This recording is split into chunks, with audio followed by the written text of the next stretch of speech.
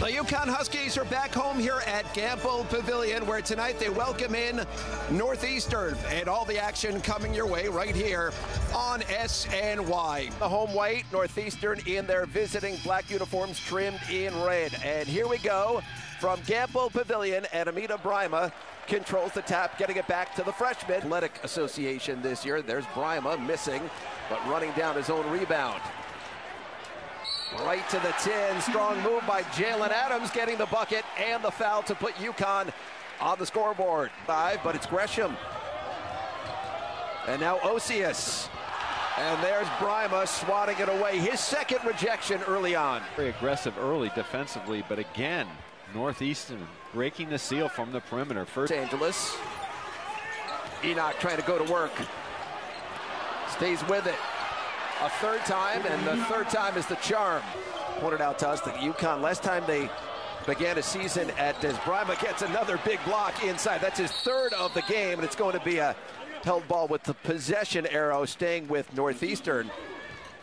Northeastern has opened a double-digit lead. Vance Jackson, and that's what he does. Vance Jackson, a pure shooter, the freshman out of Southern California. Well, that's inserted in the starting lineup time. This is why, because he gives them another threat from the outside. He's a forward that can do a lot of different things, but it's a Connecticut. Well, they lost their top three scorers from a season ago. Murphy has it rejected by Brima. Another block for Amita Brima. He's much more active tonight than what we saw on Friday. Well, Wagner took the ball right at him early and often, and he got caved in right.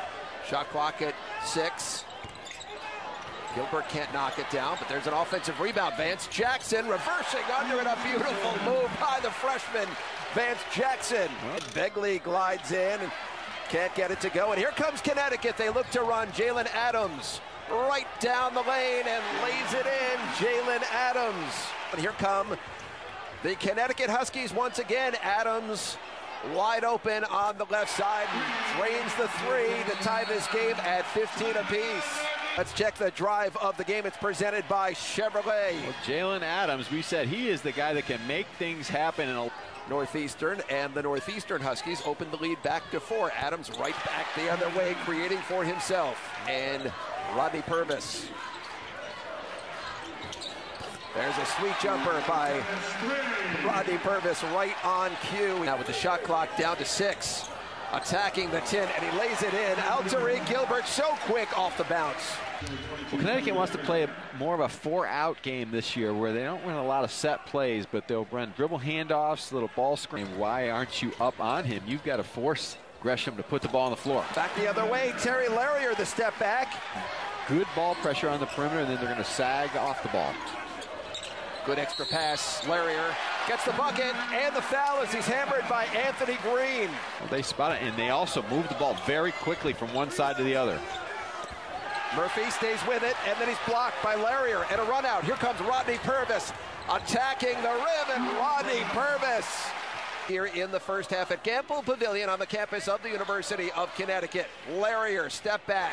Boy, that is really smooth right there. Well, that's on the ropes with his talented team. Jalen Adams all the way to the 10, attacking.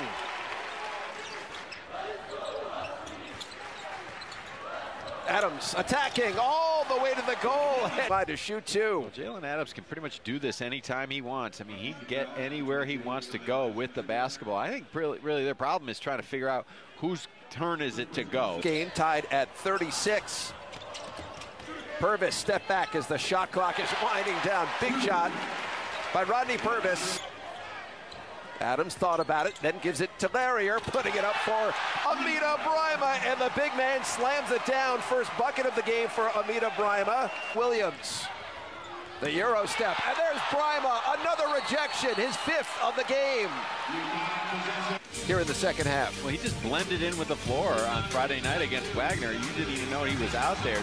No presence on either end of the floor, but tonight he came ready to go. A lot of fire in his eyes, blocking shots, really bailing out the UConn guards early in the game with finding Begley in the corner. First bucket of the game for Begley. There goes Terry Larrier off the feed from Altari Gilbert. They were on the same page. You could this in the past. This is a set play against the zone. You see Brima, an unsung hero on that play, setting that back screen against the back of the zone.